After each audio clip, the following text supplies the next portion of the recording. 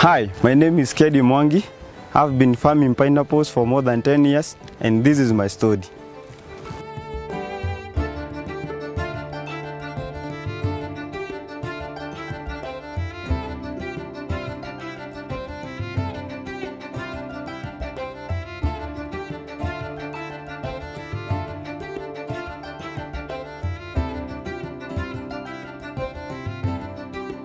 Before I started this pineapple farming, after I finished my education, I was a teacher, high school teacher, teaching agriculture and biology, just near neighboring school in my home.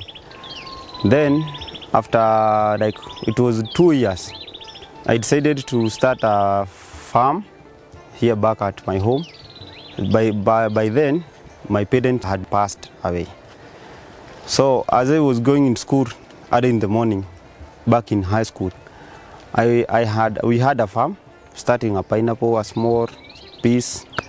But when I was teaching agriculture, I asked myself, what can I do to make use of the farm that was being used by my father?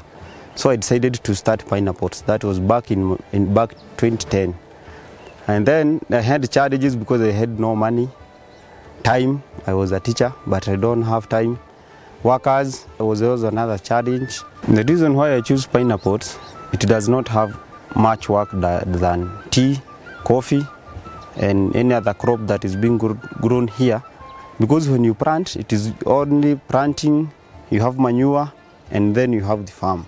So after planting, it is just after 2 weeks you come and then you do weeding, and you don't apply chemicals in the farm.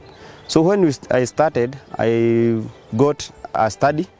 I look at how can I plant in the farm that would not take much of my time because I'm busy, I'm teaching. In the evening, maybe I have evening classes. So I choose pineapple because that does not have much work. I started with 1 acre and seeds were 1,200. Right now where we are, I had 20 acres pineapples, food pineapples, and 200,000 seeds which are already in the farm. So once I started with 1 acre, I had customers, and the first customers were my colleagues, teacher colleagues, and then for some of the parents to my students. So they were coming to see what this teacher normally do. And then at the school I was telling them, encouraging them, this is what I'm doing in the farm, this is what I'm doing in the farm. So they used to come, and then they started spreading, so-and-so is farming pineapple, they are very sweet, like that. And then finally after a year, I bought a car. So I used to travel from here to Nairobi to the customers. And you see, when you have regular customers, you have to keep on adding, depending on the demand. And because it was high, you have to add the supply. When I wanted to scale up, I had 1,200 seeds. That is how we do propagation, seed propagation. And with pineapples, one seed can produce 4 seeds. That's when you do seed propagation. So I started with seed propagation. So with 1,200, I was able to get 4,000 seeds. And that's how I started. Then the farm was there because my father had 6 acres. So with 4,000, I was able to fill the gap in the farm. So then another thing, I had workers in my area because there were so many young and they were jobless. So giving them a job from morning to 1 p.m. and giving them 400, it was a good job. So that's how I started. And right now, we are still together with them. They are also my workers. Some of them have already started their farm already, although it is small scale, but it's great. If you want to get into this job, because it is a job, it is giving you money. So if you want to get into this job, first of all you have to have land, because you can't farm with no land. And around with pineapples, to start, we can talk of an acre. Secondly, you have to have seeds, certified seeds, because some of these seeds right now, we have a challenge of pests and diseases which are attacking the seeds, and then you have bought the seeds, you have planted, but all of them kills. So you have to have seeds, that is second. Thirdly, you have to use manure because you want a big size.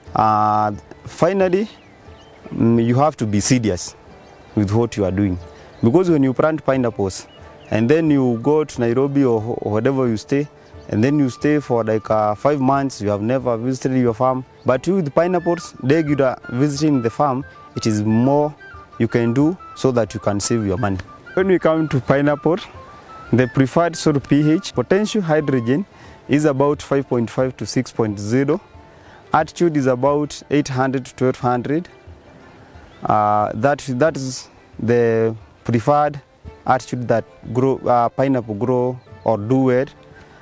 And finally, when you find somewhere growing tea, like here in our area, we have bordering tea, Meru. We can also have pineapples there in Meru. So everywhere you have tea, you can have pineapples too. So once you have started your farming, you start with 1 acre, which would be profitable. You start with 1,200 seeds. Labor, weeding, whichever, total cost would cost 500,000, because you have to plant, you have manure, you have someone in the farm, because we have said you have to have regular visiting the farm. So if not you have to have your worker regular visiting your farm. Weeding, it is allowed after every 3 months you have to weed your farm. So that cost would cost 500,000 per season.